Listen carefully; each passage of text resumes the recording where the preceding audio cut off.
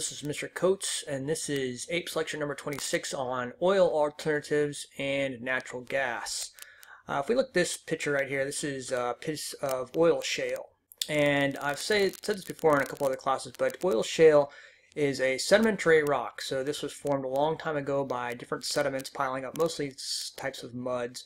And in those muds were trapped organisms, or dead remains of organisms. And over time, the heat and pressure of the earth turned those into small deposits of oil or natural gas. And so we can extract those small deposits now. And so this is oil shale here. And so if we take that and put it through the right process, we can actually get crude oil out of it. And so we're going to talk about these oil alternatives. There's a couple of them, and then we'll get into natural gas. All right, so another type of alternative to oil is what we call tar sands. Tar sands are a mixture of clay, sand, water, and bitumen. Now, bitumen is the useful part of the tar sand. It's the thick oil mixture, and this can be refined just like regular oil. It's a little bit thicker, but it can be refined. And tar sands are removed through surface mining. So just like you would look for, say, limestone or phosphates or maybe surface deposits of coal, you dig down to them, you have overburden you'd put aside, and you would then remove the tar sands and then process them. There are some pretty big problems with tar sands, however. One of the problems is that they use a lot of hot water to separate the sand and the clay and the oil. And so this water then becomes contaminated. They have to remove the oil from it.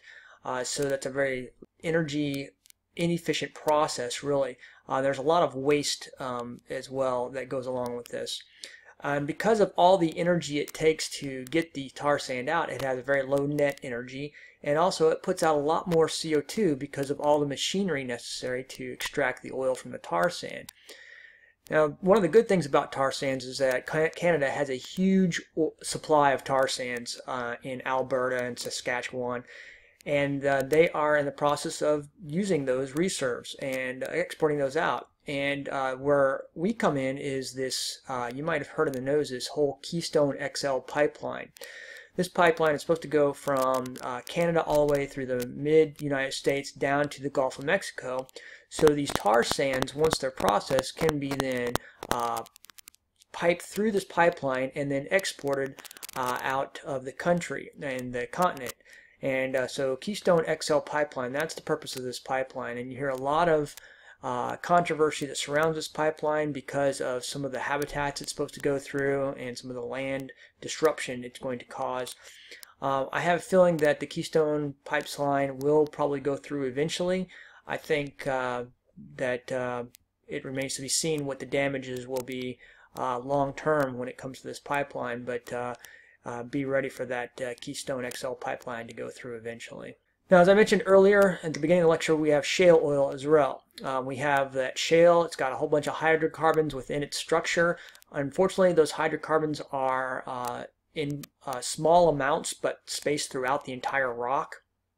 And so what they do is that they drill down to these sediments and they use a technique called fracking.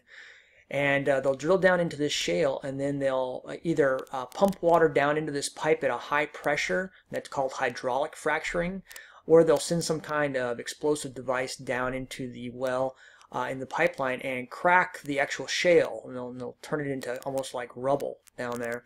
And that will release the oil from all the small pore spaces. It will also release natural gas. Then this oil and natural gas can then be pumped out. Now, also, this is pretty thick stuff, so it has to be reheated with usually hot water of some sort or some other kind of chemical and brought to the surface. So once again, it produces a lot of CO2 in the manufacturing of shale oil.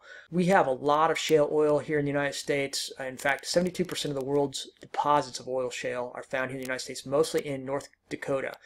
And whole towns have been built up around fracking operations in North Dakota.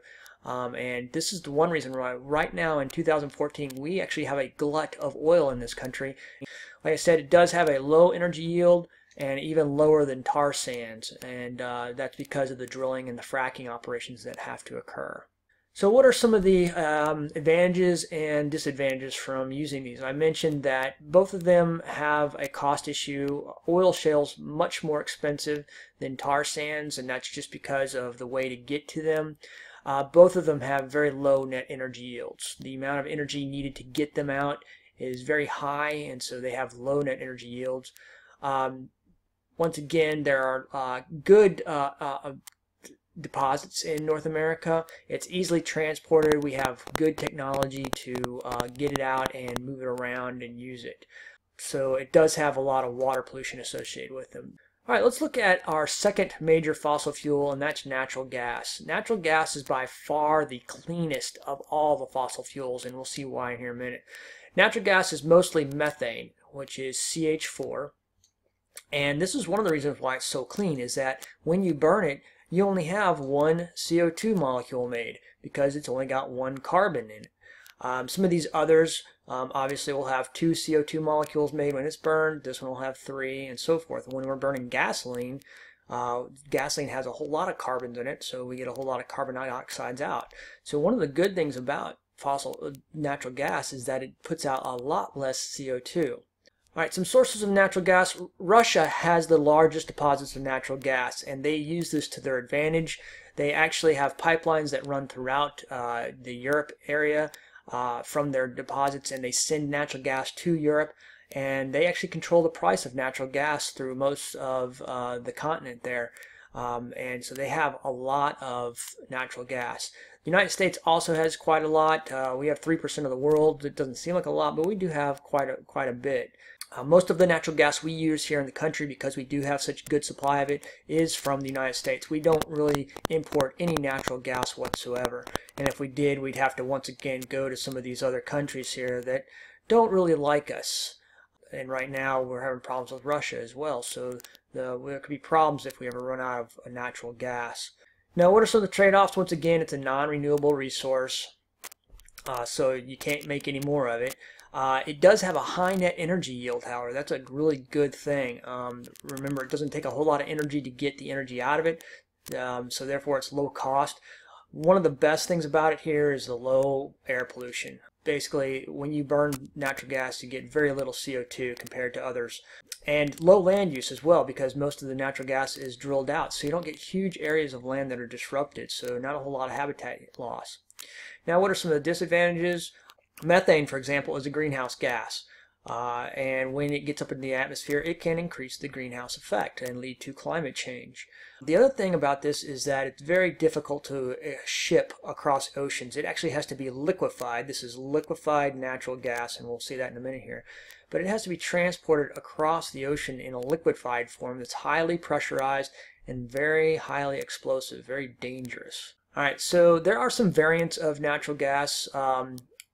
Butane is another one, and when you can liquefy this and turn it into liquefied propane gas, and this is what we burn in our grills, and these little canisters you can buy or rent, and so it's fairly cost effective to rent those and to use that kind of fossil fuel. However, remember, you are putting out fossil CO2 in that case. And then I mentioned liquefied natural gas. This is the way we ship it across country. This is how it gets to Tampa, actually. Here in Tampa, there's a ship that looks exactly like this one. It's not this exact ship, but it looks very much like this one, that brings liquefied natural gas to the port of Tampa every so often. And when this tanker is in Tampa Bay, no other boats or no other big ships are allowed to go up and down the channel. This is such a dangerous cargo that they don't want any other ships in and around this ship as it comes up into Tampa Bay. And so very important that it's very dangerous to ship this stuff. All right, what are some alternative sources of natural gas? In some of the coal bed areas, there is methane, and so if we can harvest this methane, then that could turn into a natural gas deposit. A lot of times this methane is just ignored. Sometimes it's burned off during the mining operation. Sometimes it builds up in the mines, and this can cause explosions, and we'll talk about that a little bit later. But there is a pretty big cost for a low amount of methane in this case. Now, another one that could be in the forefront is methane hydrate. This one right here, methane hydrate. Now, this is kind of an interesting thing. Methane molecules are trapped within a water matrix. So all these are water molecules here that are bonded together through hydrogen bonds here. And they trap a methane molecule. These yellow ones here are the methane molecules. And they hold them there. And so you find this in areas where you find frozen water, like permafrost in the Arctic, and also in some deep ocean areas and deep ocean sediments. You will find this methane hydrate. And the great thing about it is there's lots of it out there. It's very abundant, but the bad thing about it is very hard to extract. And once you start disturbing this water matrix, this little cage that the methane is trapped in, it releases the methane, and you can actually get great amounts of methane released from this and could cause explosions. So you've got to be very careful. It can be very dangerous. This is a picture of methane hydrate here, this little thing right here, and it looks like a piece of ice. But once again, the water molecules are trapped in methane molecules. And you can actually burn the ice. You can set the ice on fire, and as it melts, it will release the methane. And so this is methane hydrate. And it could be an energy source in the future. However, it's very difficult to get out of the earth. Well, I hope you learned something about oil alternatives and natural gas in this lecture. And I'll see you next time.